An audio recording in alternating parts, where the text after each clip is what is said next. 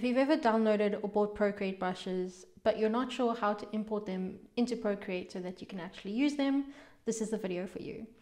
Hi, my name is Jacelyn. I am a Procreate brush maker, and today I'm going to show you how to import brushes and brush sets that you've downloaded or bought into Procreate. So the first step is to make sure you have the files on your iPad. So I usually either download them directly from the website and save them to my files on my iPad, or I download them to my laptop or my computer and then I airdrop them across to my iPad and save them into a folder on my files. If you're struggling with getting your files onto your iPad, please let me know in the comments and I'll try my best to help you. I'm going to start by importing the free sample brush set that you can download from my website. When you sign up for my newsletter, you get the free brushes emailed to you in a zip file. So to unzip the file on an iPad, you can just tap it or you can hold it and say uncompress, and then it should create a folder for you with the files inside.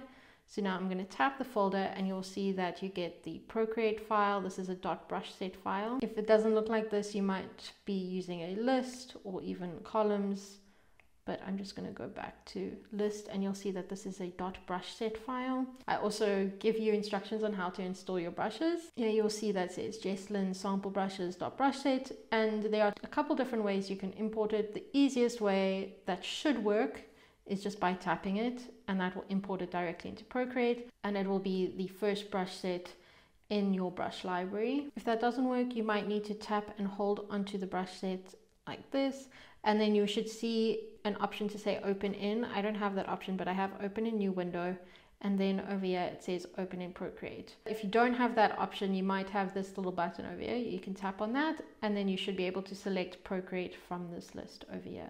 And again, that should import it and it will be the first brush in the brush library. If you've downloaded or purchased an individual brush, these are a little bit different because you'll just get a .brush file. Again, this might be in a zip folder that you have to unzip, but it will be a .brush file instead of a brush set file. It's slightly different just to indicate that it's an individual brush instead of a group of brushes. And again, you can just tap to import that. But now your brush will be all the way at the bottom. I have a lot of brush sets. It will be in your imported file, and yeah, you'll see at the top of my imported brush set, it will be the brush that you've just imported. Again, if that doesn't work, you can tap and hold, and you can also say share, and that will open this drop down where you should see Procreate. So you can tap Procreate, and it will again be in your imported set of brushes. If you're wanting to import something else into Procreate, like a PDF or an image that is saved to your files, you can just tap the import button, tap what you're wanting to import, and that will open it for you in Procreate, if you can open it in Procreate. If this video has helped you, please give it a thumbs up and subscribe for more Procreate videos and tutorials. I'll see you in the next one.